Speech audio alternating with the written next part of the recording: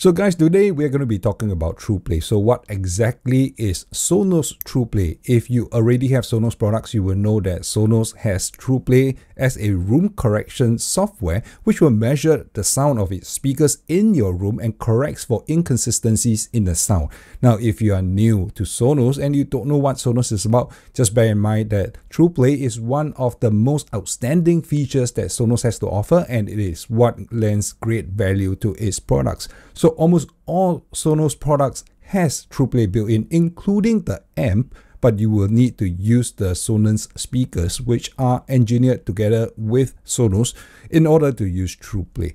Now, Trueplay, it uses the mic either on the product or on your iOS device in order to measure out the sound in your room. Now, there has been some confusion lately because Trueplay has always been the hallmark of an iOS or the iPad OS devices that you're using, and it's only available to Apple users. Now, what has happened recently is that they have also launched Quick Trueplay, which is a form of quick tune and doesn't rely on the mic on the iOS device, so that Android users will also be able to use Trueplay. Now, there will be some confusion, and I'm going to touch on that a little bit because Quick Trueplay is not as quick on iOS devices, and Quick Trueplay on iOS devices is actually different from Android Quick Trueplay.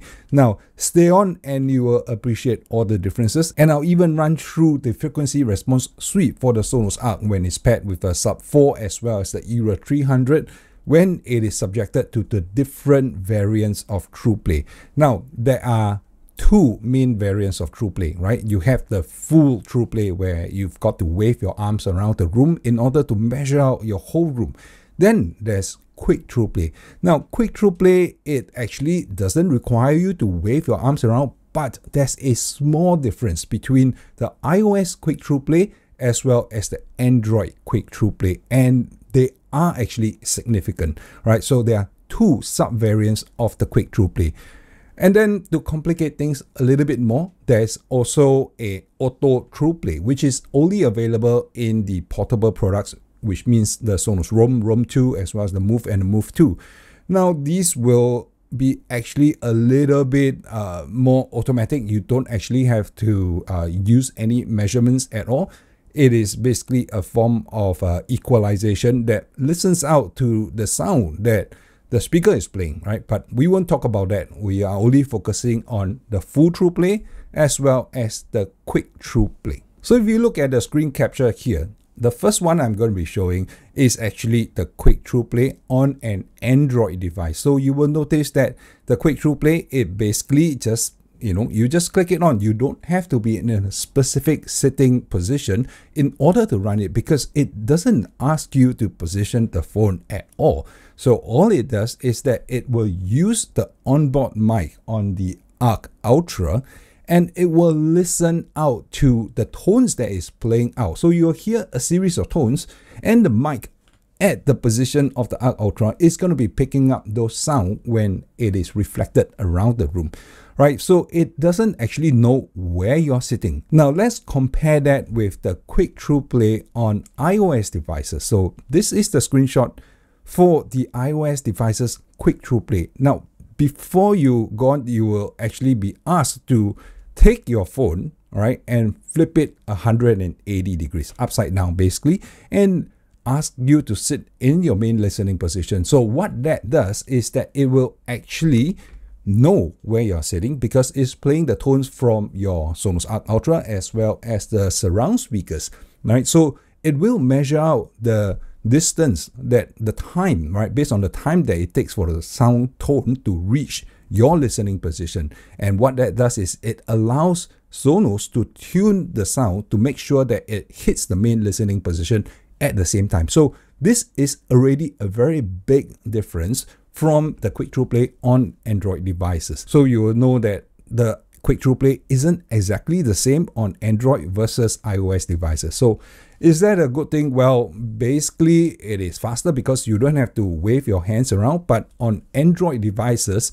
what you previously couldn't access in the form of TruePlay is now available to you, except that it doesn't use the mic on the device, on the Android device that you're using, whereas the quick TruePlay, it still does, right?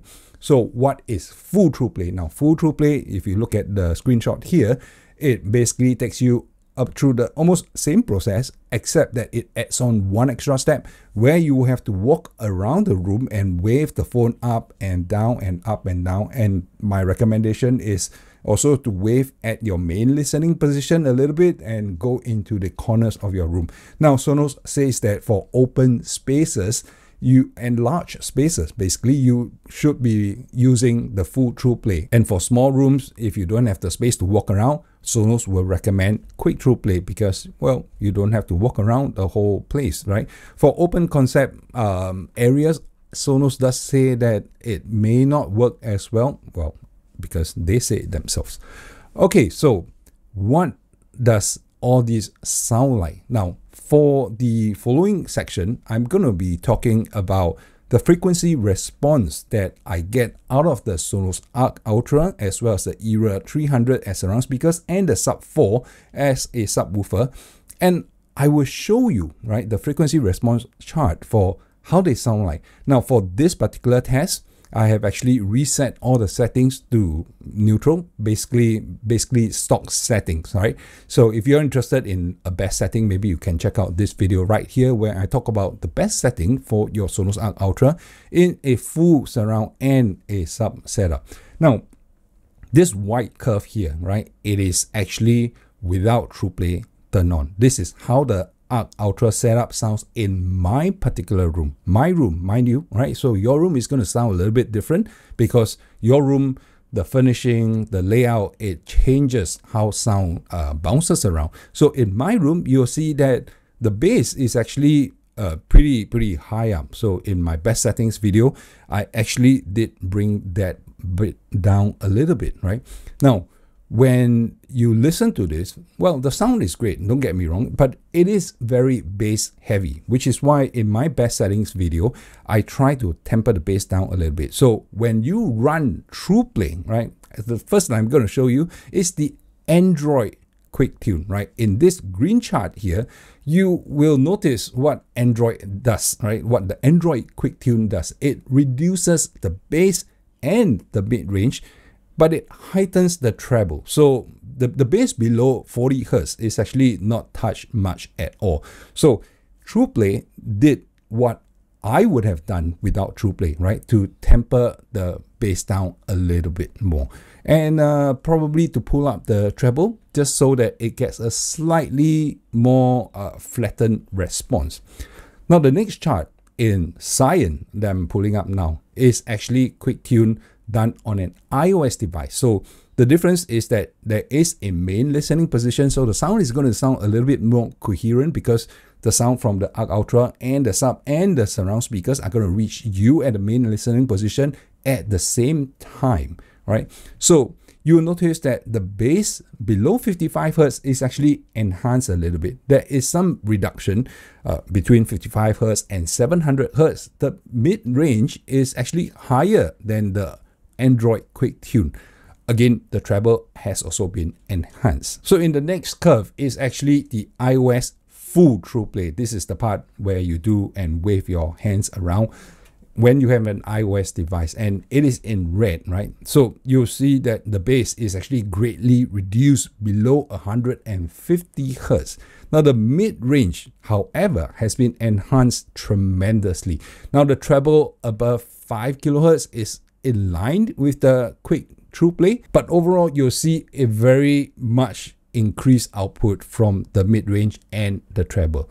Now, to give you a better idea of what this does, I'm just going to erase the chart and I'll pull up the white curve, which is no TruePlay versus full TruePlay in red, right? So this is what the full TruePlay does on an iOS device. The bass is reduced.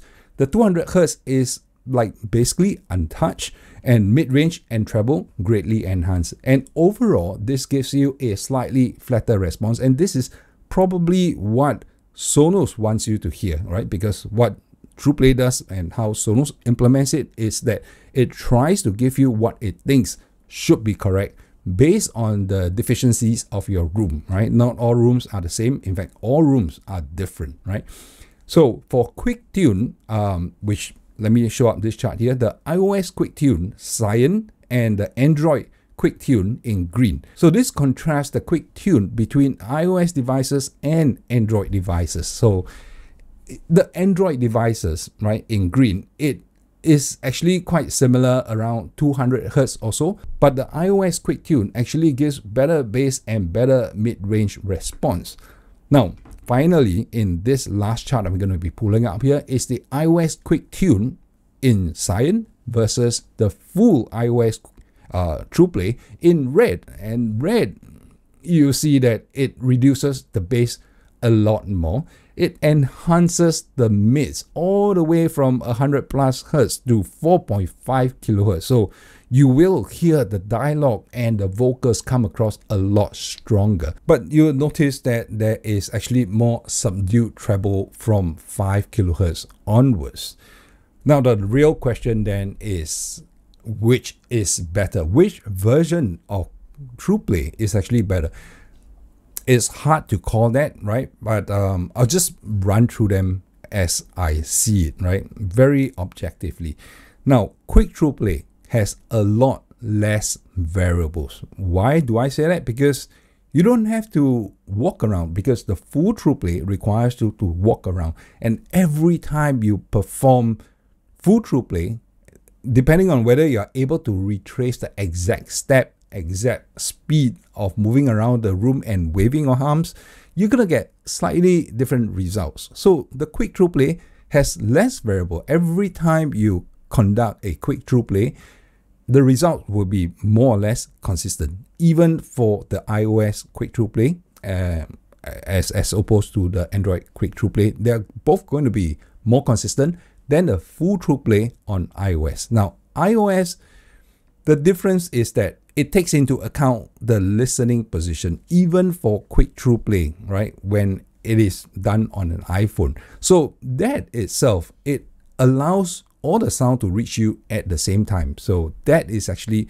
a better form of Trueplay than the Android Trueplay. So I mean, Sonos is not really upfront about this. They will just say that, well, Trueplay, Quick Trueplay is available on Android, but there is still a slight difference because they cannot account for all the variants in the mics that are used on the thousands of Android models available out there in the wild. Although, well, apparently they can do 5, 6, 7 generations of iOS or iPhone devices, and that is okay to handle by Sonos. So you'll notice that then how does the Android Quick Trueplay listen out to the sounds? Well, it uses the mic on the Sonos Arc device. So you do have to turn on the mic on the Arc Ultra. There's a switch, there's a physical switch to enable or disable the mic. You do need to turn that on. You don't have to turn on the voice assistant, but you do need to have the mic turned on. The switch at the back needs to be pushed up, right?